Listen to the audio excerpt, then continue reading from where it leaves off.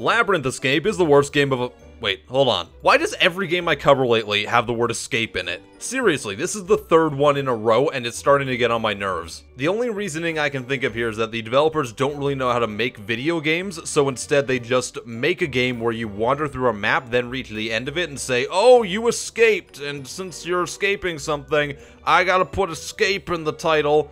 Well, that's at least my reasoning for it, so you can go ahead and consider it canon, I guess. Labyrinth Escape is the worst game ever. In fact, it's so bad it actually resembles something I made back when I was 16 or 17 during a 4-day course for the Unreal Engine. The description says Labyrinth Escape is a very challenging game where your target is to find out of different labyrinths, avoiding bombs, mines, and other scary stuff. Now let's quickly talk about what a labyrinth is, because I don't think the developer quite understands. Now, by all means, they've made what I guess could be considered a maze of sorts, but I'm not sure it really falls under the labyrinth description. So a labyrinth, according to Merriam-Webster, is a place constructed or full of intricate passageways and blind alleys, or a complex labyrinth of tunnels and chambers. Now here's the thing, Labyrinth Escape isn't really full of intricate passageways and blind alleys. I mean, there's a couple little dead ends, but for the most part, you know exactly where to go, except for the points where you don't know where to go, so you just wander around every room and shoot randomly until you find out where to go next. So what exactly is the gameplay in Labyrinth Escape? Well, for the most part, you're seeing it on your screen right now.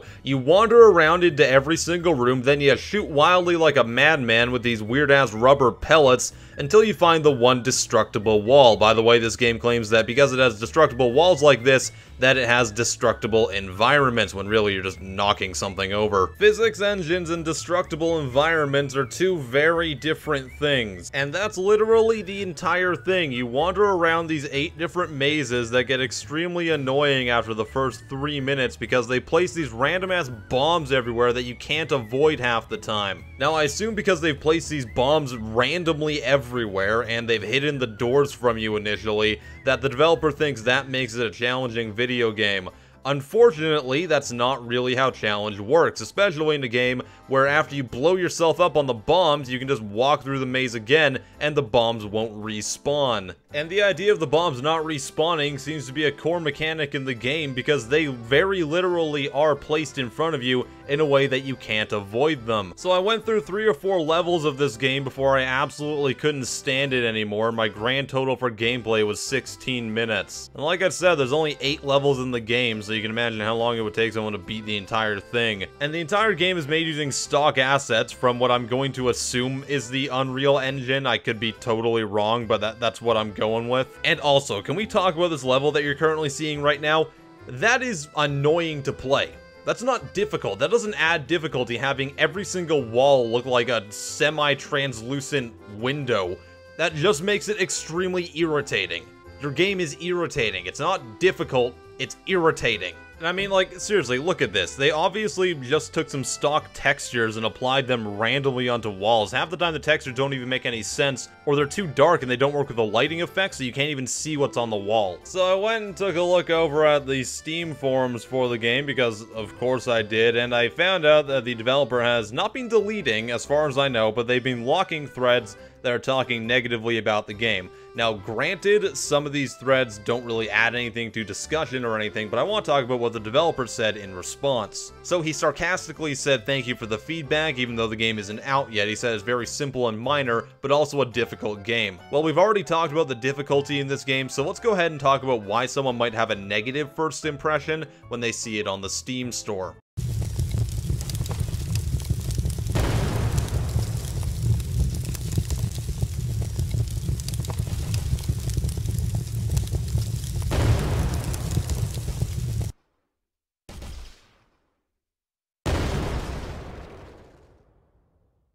Now, I understand that a lot of people don't speak English as their native language, so converting it over to English can be very difficult. However, you need to make it sure that if that's going to be a problem for you, that you can get someone who can properly translate it. Adding on to that, getting someone who can properly use video editing software and make a real trailer for you is probably going to be beneficial so that you give the consumer the best first impression possible. And I don't think you've quite done that. And then there's another locked post by, oh hey look, it's fellow YouTuber Temi Neko. Hi Temi, how's it going? Once again, doesn't really add to the discussion, but the developer's response is what I'm more interested in. The developer said, and I quote, "Very simplistic game where target find out of Labyrinth, some levels difficult, some not so. Someone like this kind, target player group is very minor." So basically they mean that the target player audience for their video game is very small, and I would agree with that because in my mind, after playing the game,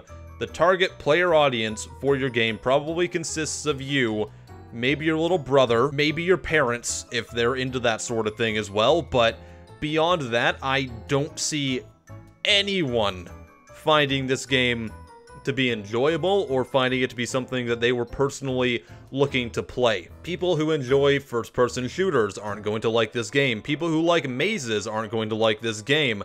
There is no target audience here that is big enough to be able to sustain this or to warrant something of this quality being released. I think the developer is trying to make excuses for themselves at this point. They've convinced themselves that they've made a maze game so people who like mazes will like it, but no one seems to be liking it and they're trying to figure out why, but they don't want to face the harsh reality that their game isn't very good and it probably belongs on itch.io rather than on Steam for money. I mean, I say that, but then judging by the look of their release list so far, they probably know what they're doing. So that's Labyrinth Escape, the third game in my Escape trilogy of videos, so that's a thing that exists. I hope you enjoyed it. If you find any other terrible games and you want to send them to me, feel free to do so.